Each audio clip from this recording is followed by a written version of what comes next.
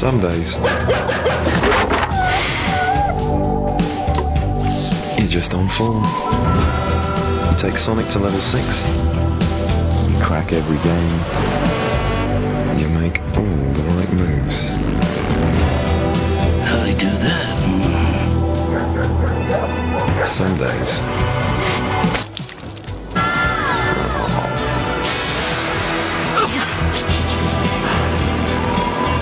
you're just glad they invented this. All you're good for is watching telly. How they do that?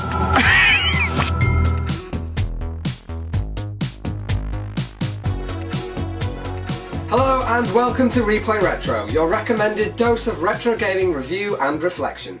I'm Matt, and on this week's show we take a look at a system accessory facing oblivion, a device for whom technology has moved on, leaving it without a purpose. The accessory I'm talking about is of course the TV tuner add-on for the Sega GameGear. Way back near the beginning of Season 2 we looked at how Sega sought to make their own handheld as a challenge to the dominant Nintendo Game Boy, and you can take a look at that episode now by clicking the channel dial to the right of your screen. In that review we saw how Sega, much like Atari with their Lynx console, decided to focus on superior technology to defeat Nintendo, instead of cheaper, less well-equipped systems like the Supervision from Watara. And in keeping with that concept, they wanted to keep their Game Gear system one step ahead of the competition. To do so, they launched the TV Tuner in 1991, just a year after the main console. A move which would be repeated by NEC with their PC Engine GT and TurboVision adapter. This bold move saw handheld gaming look more cost-effective in a world where handheld televisions were becoming popular but expensive adult desirables, and this undoubtedly helped to propel the Game Gear's sales, especially when special bundles were released offering the customer a saving on the console and tuner when bought together as one package. However, as we know, one of the system's key problems was its poor battery life, and powering a whacking great TV tuner certainly didn't help this issue. Yet the console's good quality speaker, foldable stand and backlit screen still helped ensure the TV tuner would become a very successful accessory, wanted by all. And the later release of the Super Wide Gear screen magnifier allowed users to enlarge the screen to a more comfortable size, a feature not seen on most common handheld TV sets. Sadly, unlike most interesting retro accessories, the future will not be quite so kind to Game Gear's TV tuner, and pretty soon there'll be no signals left for it to pick up.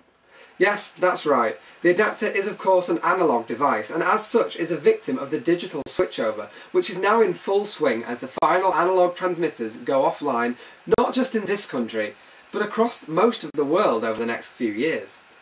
To make way of course for vastly improved digital broadcasting. At the time of writing this script, I haven't yet seen any proper mods upgrading the adapter to digital, but of course that's not to say it wouldn't be possible somehow, so perhaps somewhere out there is a glimmer of hope for this pioneering gadget. But before these signals are gone for good, let's now take a look at the tuner in more detail, and of course we'll also see it in action while we still can. Okay, so here we are with the Game Gear TV tuner itself, obviously the Game Gear console, and as you can see from the box, this was a pack-in version where you got both the console, the TV tuner, and a game which was Columns, the standard pack-in game, all together in one bundle, which is pretty good really. You've got the Sega Pirate TV advertising logo there. We've got around the back, nothing particularly special on the back really. Shows you what other accessories available, including car adapters, the AV cable so that you can plug external sources into this, battery pack, AC adapter, and gear-to-gear cable. So, looking at the device itself, you can see it's quite small. The bottom of it here, very obviously, is just like a standard cartridge so that you can plug it in to the Game Gear. On the front here, if you can make that out, you have your tuning dials. You can see all the where you're currently tuned into on the UHF, ultra high frequency, or the VHF, is that very high frequency bands there. Obviously over here we tend to use the UHF more than the VHF in this country. Logos, so you've got Sega, Game Gear, TV tuner and colour. With that obviously being quite a big selling point, this is a colour device. On the side, you have a little wheel for controlling the colour itself, so that's like your equivalent of like your gamma and things like that. It just helps tweak it to get it just right if it started to slip. You have your external aerial socket, so that's for plugging in another aerial. For example, you know, if you can get a cable to fit that, you could use your house aerial, whatever, just to really boost up the signal capability. On the other side, you have another similar socket. That one is for an external input, so that you can basically run other devices off this. You could plug in your video camera, for example, to use the GameGear screen as a portable screen for your video camera, or you could even plug in another console. So if you really wanted to, you could run, you know, using various cables and adapters, you could plug an Xbox 360 into there or a PS3, and you could actually use your PS3 on the GameGear screen. I'm sure it would be very difficult because it would be small, but it would be doable. So if you could find a way to power your PS3 in the car, GameGear's screen means you could play on the go. Maybe or maybe not. Also on the top you have the aerial, which extends a fair old way. This is going to be difficult to fit in shot, okay? I'll put it against my arm. It's still too long. That is a massive, massive aerial. But in fairness, I find when it's fully extended, you do get some pretty good signal, especially when you're outdoors. So I can see why they wanted to give it that. Obviously, you don't have to have it all the way up. You can pick your own height depending on what you need. It'll go side to side, round and round. So it's fully adjustable. Good aerial. And unlike a lot of aerials on pull-up, push-down things, I find this is more solid. It's not going to fall apart so easily. You're not going to end up with bits of the aerial scattered everywhere. So clearly, unlike most of them, this has been designed to go up and down on a regular basis. You also have, of course, the UHF VHF switch. As you can see, mine is set to UHF because, as I just said earlier, that's what we use in this country. On the back, you find your serial number, another screw for tightening the aerial's internal connection, all your little information, and a push clip to release it from the GameGear. To attach it to your GameGear, you simply slide it into the cartridge slot and push down, and it will sit there nice and snugly. The metal stand, if I had one of those, then clips into the back here, and the console will stand quite happily by itself, but I don't have that. So once this is in, and you've of course got your 6 batteries in there, or your battery pack, or you're running it off the mains, you're ready to switch it on and start watching some TV on your GameGear. So, just adjusting the volume a bit, there we go. You can then toy with the brightness, get it where you want it. And then it's simply a case of rolling that tuning wheel until you find a... There we go. What's that? We're having a barbecue tomorrow. I'm invited some friends. It's not really coming across very well on the camera, but that picture is very clear. I believe that is the Channel 4 Spectacular Hollyoaks. See if lowering the brightness helps. Drea, are you doing something different with your hair? No. That looks great. As you can tell, the sound quality is fantastic. Whatever it is. It's just a pity this camera can't really show the picture. I like subtitle woman in the bottom here. If I'd known who he was, I never would have needed him. I wonder if I'm allowed to show I was this. drunk yet and I seen Bart all over you. She saw Bart all there. Anyway, moving swiftly on. Just saying, were you disappointed by some of the things he was saying about the earlier strikes and demonstrations? Oh, without a shadow of Another clear picture there. fundamental error by attacking the strikes on the 30th of June. And but you know, he's learning in his job. He's got to be given time to construct his hopefully radical alternative. Yeah. And I hope that. And here, of course, is what this device excelled in. The big winner in that A situation. football match. I can remember when I was in school and there was the World Cup or European Cup, whatever was on, people would have portable little TVs for breaks so that they could watch the matches. And I was always really, really jealous.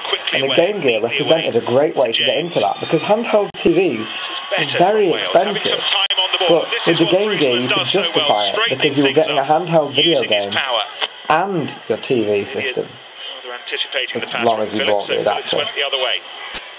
And looking at the cost of my the pack that this came in originally, which I think is about £129 for the console, the tuner and one game. I think that's about the same price as you could get a portable TV for on its own anyway. Wales farming stock. So a great device. Friesland found Shane Williams just about the same time that Jacques Ferry did. And as like I've already said, the sound quality is fantastic. Wasn't the tackle of Ferry that suggests that it will grow, but perhaps at a slower rate. Pretty flat, though, really. Yes, I mean, your point, though, that More political debate. can we do these changes, make work pay, get Not people as back? good a signal there. Oh, something else. Some passages of play now, looking a lot easier, getting a bit of confidence.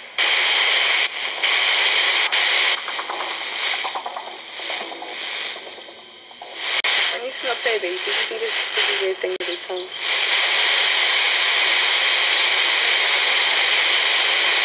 And it looks like that is about all we're going to find. It's sad to think, really, that when the digital switchover comes, this device will be completely obsolete. It'll be joining that list of a very small few gaming accessories which become useless. And, you know, for example, the Dreamcast and GameCube's modems, they're pretty much useless now because their services associated with them are gone. It's just sad, really, that these devices are slowly becoming useless. Vince Cable on. The adventure! Fire! Wow, that looks like an exciting toy. Brought to you by Imaginext. So there you go. That is the Sega GameGear TV tuner for use with the GameGear, allowing you to watch colour TV analog images on your GameGear portable video game system. A few years after the launch of the TV tuner, Sega found themselves in dispute with its manufacturer, possibly around the proposed production of a self-tuning model. And as a result of this, a rumour exists which states that in order to stop this third party from making profit without Sega, future runs of the GameGear were modified so that they wouldn't have the ability to use the TV tuner. Information on this goes on to state that units whose serial numbers start with a letter are totally incompatible. However, both of my consoles have just such serial numbers, and as you've just seen, both of them work fine with the TV tuner. Of course, if anyone can shed any further light on this, please don't hesitate to get in touch with the show via the comments or our Twitter page. The Majesco reproduction consoles, which were launched in 2001 to relaunch the console, are however known to be completely incompatible with the TV tuner, simply as a cost-cutting measure by Majesco, as well as the company's lack of interest in reproducing the actual tuner accessory for what it knew would be a small audience. While the TV signals for this tuner may be vanishing, it's well worth remembering that the adapter can take a signal from an external source, and so could be used as a screen for other devices, such as cameras and other games consoles. So perhaps if you can find a power adapter, you could play your Dreamcast in the car, and really live the Sega dream. That's all for today's show, but be sure to join me again next week for more retro gaming. And don't forget that in the meantime you can keep in touch with the show via our Twitter page. See you next week on Replay Retro.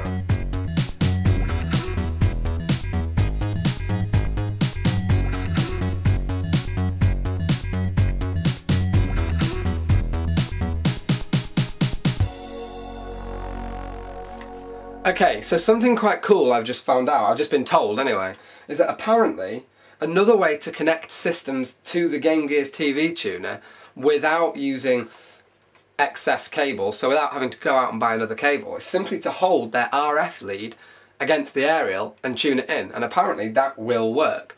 So down here I've got my Master System set up because it's been set up to play,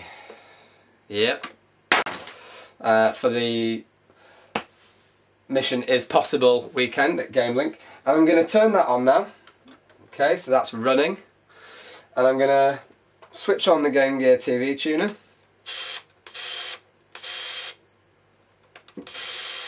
There we go. So that's now running.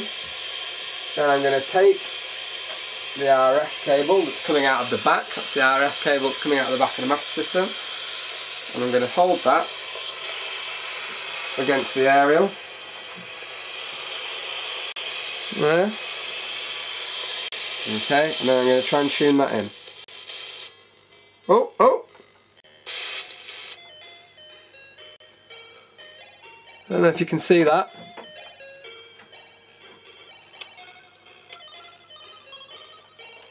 I'm hoping you can hear it, even if you can't see it, but that is it. That is there. Back to the Future Part 2. So it is possible to do it that way, although I'm not sure how easily I could get the controller and play the game.